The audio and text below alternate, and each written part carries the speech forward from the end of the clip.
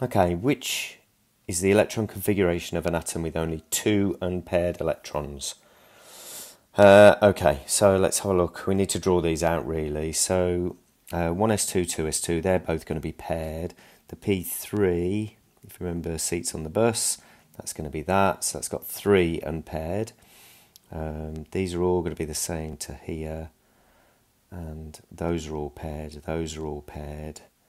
So I'm going to look at that, I'm going to look at that. It's all paired up to there, so I'm going to look at this and I'm going to look at this. So 2 P4, so 1, 2, 3, and then paired. Looks like it could be this one, but I'll just check anyway. So 1, 2, 3, 4, 5, so it's not that one. And then 4s1, so 4s1 fills over here, and then 3d5, 1, 2, 3, 4. Oh. So it's a d orbital. Let me start that one again. So